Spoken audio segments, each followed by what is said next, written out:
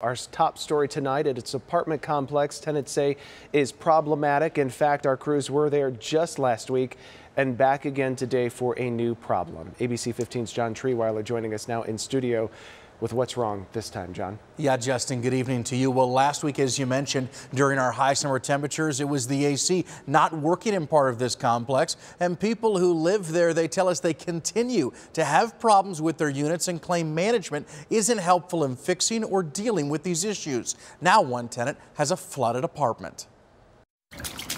Cindy Rose says this is what her apartment looked like on Thursday after a pipe in the unit above her caused water to come pouring into her place. I felt water on me. I heard water running.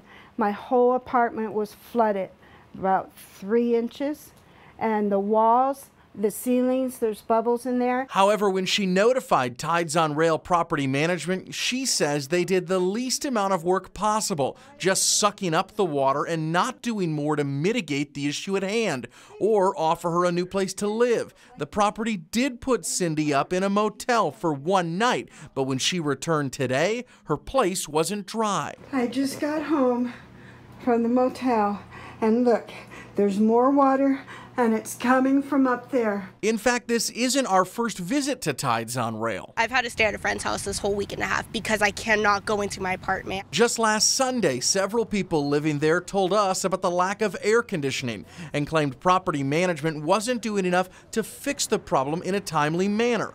We saw management leaving their office today. Miss, do you work here? But they ignored us, taking off in a car. Rose says she just wants a new unit to live in since hers was destroyed by water and wants this property to be upfront and honest with tenants. They're decorating the outside like lipstick, but they're not doing anything for people in the inside. There's so many complaints of this place. In Phoenix, I'm John Treeweiler. Now again, we have asked property management to comment on this issue and last week's AC problem. We have gotten no response from them on both occasions. Justin. All right. Thank you, John, very much.